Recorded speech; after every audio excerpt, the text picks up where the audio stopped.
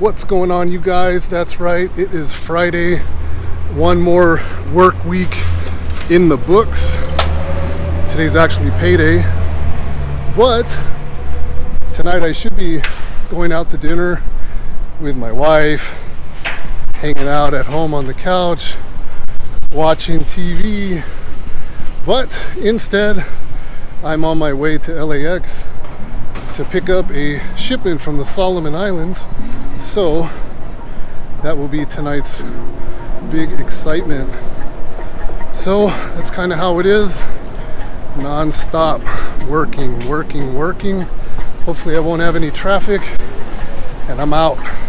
So I'm going to show you guys what's coming in the boxes.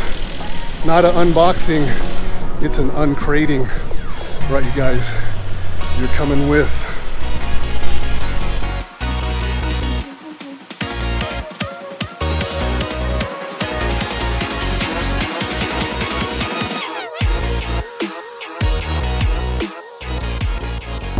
Okay, you guys, so I'm clear from the airport. I don't know if you can see the crates in the back of my truck here, but everything's clear.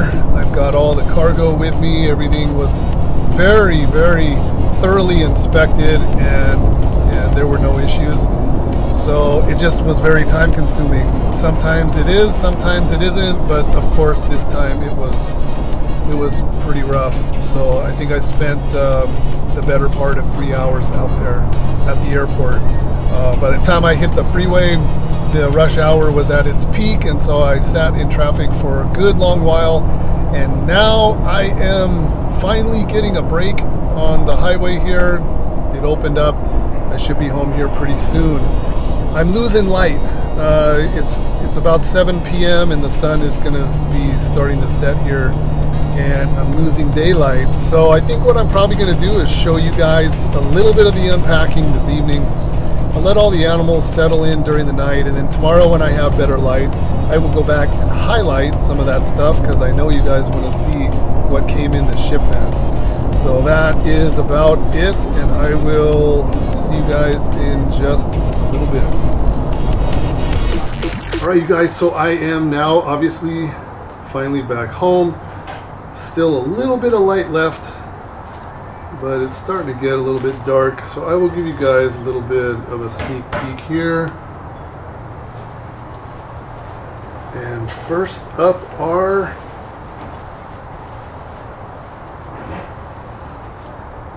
the monkey tail skinks. These are one of the cutest reptiles. Look at that face.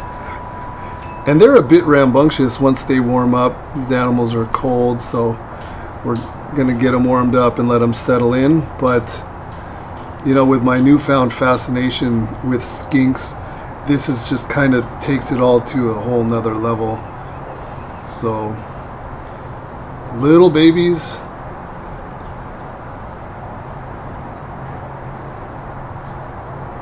And Apple wasn't here with the last shipment, so she didn't get a chance to see these, but I know she's going to be falling in love with these for sure. But really cute little guys, but they're cold. I'm gonna get them on some heat, get them warmed up, and I think tomorrow when I show you guys these again, you're gonna see a whole different animal, because I was quite surprised in the change in demeanor once they warmed up. It's a whole nother story, but super cool, cutest face ever.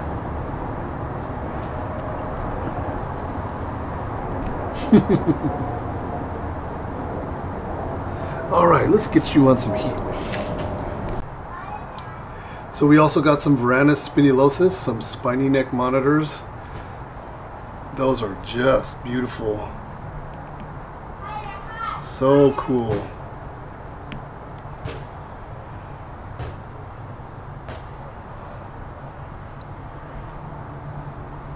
So we will get them soaked and get them on some heat.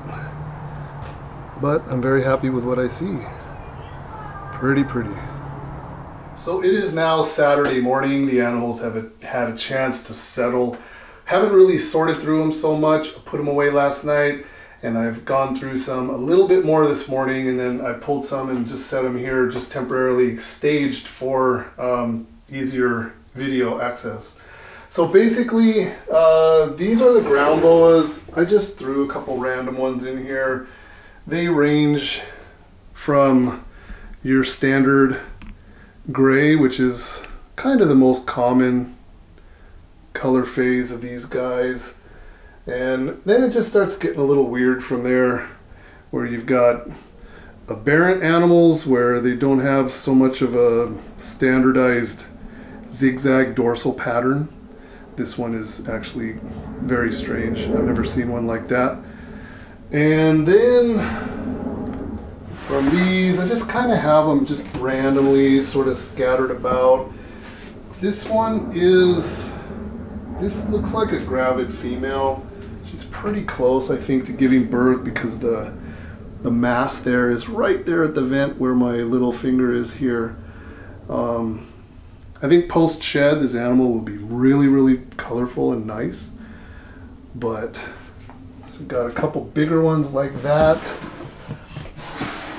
And then, you know, like another gray one. There's a couple of these kind of bizarre looking reddish colored ones, which probably will color up real nice as they get bigger. And it just kind of moves on from there. This one is a really interesting one right here. A little bit different than what I'm used to. It has a very thick dorsal stripe that kind of goes out to the nose. It is very, very strange, very different. This animal also could be gravid. It has a lot of girth in all the right spots, but it is a very beautiful animal. So I know what you guys are saying, that the biggest problem you have with these animals is their heads aren't big enough to balance a fidget spinner on. But you know, for those of you that want to do that, maybe you need to move into some different species of boa or python that are a little bigger. But anyway, really happy with animals like this. Pretty stuff. And we'll be sorting these animals out and getting them back into their permanent spots with water bowls and the whole bit. This one's super interesting. It's got white spots all over the place, which is really bizarre. Also, something that I'm not used to seeing. Now this is urates right here. This is, their skin stains pretty easily with their own urine and stuff. So post shed, this will be also a really unique, pretty animal. So that is also quite cool. And again, a couple more of the more common looking gray animals. And here's a couple other animals. These animals were soaking in the water bowls. These are sold. These came in a previous shipment, but there are a number of these Isabels and colored animals, from white all the way to some of the ones that are more tan and a little bit pinkish. So I do have some of those tucked away. There's a good number of them. So we'll let those animals settle in and start feeding.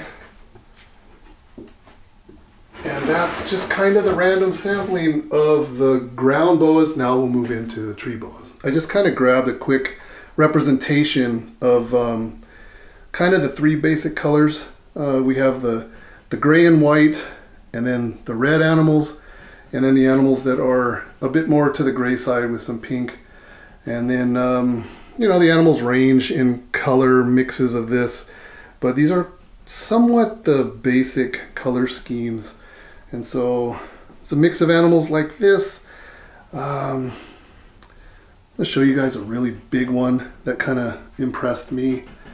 And but these animals, you know, as soon as you say tree boas, everyone's thinking, oh, they bite, they gotta bite, because everything that's a tree boa or a tree python usually is defensive, bitey and all that, but these are really docile animals.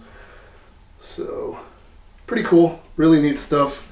Don't see them very often. There was a shipment that came in like a week ago, and so there are a few random animals that are being flipped on the market right now. But these animals are here settling in, and we'll get them all feeding and established really well. And then by the time our first expo comes up, we'll have these animals all established and good to go. And this is gonna pretty much be close to the top end size. So pretty much like an Amazon tree boa, but except the big difference is, you know, the demeanor. These guys are really docile, but they do go through a lot of color changes in mood, like a mood related color change. So from day to night, sometimes you'll look in there and you'll be like, where's that red one, or where's that yellow one, or whatever, and then the animals look completely different. A lot of these animals came out of the bags last night looking, you know, different, and then this morning they look different, and every time I'll go back and look again, they will still keep changing. So I'm gonna break them up and house them all singly so we can keep track of who's who and what's what, and pay more attention to the color changes.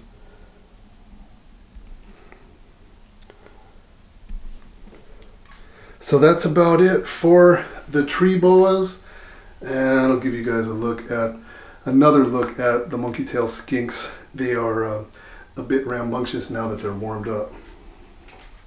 So now we're a bit warmed up and paying more attention. Please don't bite me. And they're just like a whole different kind of animal.